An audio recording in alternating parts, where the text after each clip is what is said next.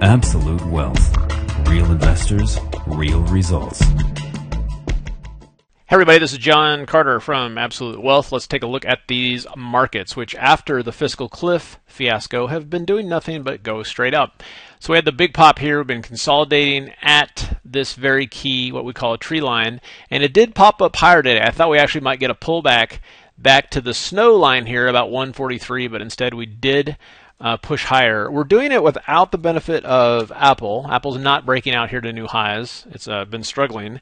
But there are key stocks out there like MasterCard, which has been doing fantastic, like Rackspace, which here has been doing fantastic, and even stuff like Goldman Sachs. And Goldman Sachs is actually a good market proxy. It's like so goes Goldman Sachs, so goes the markets. So now the question is what happens now? Well, there's a lot of red flags out here. I mean, gold here, you can see typically gold and stocks will rally together, but gold is not participating. Bonds typically will fall apart if stocks are rallying here. And if we look at, well, let me look at the 30-year bond.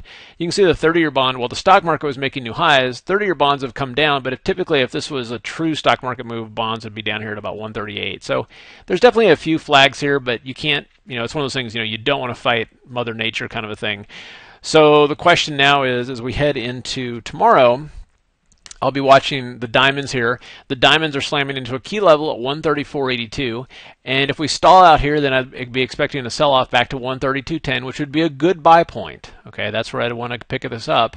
But I'm also looking to see if this does start off strong tomorrow morning, then I would look for this to fizzle fairly quickly. Okay, so very interesting market here, and I want to see kind of where it closes this week on Friday. That should set the tone for the rest of January. Okay? Hope that helps. You guys have a great one, and we'll see you at the next update.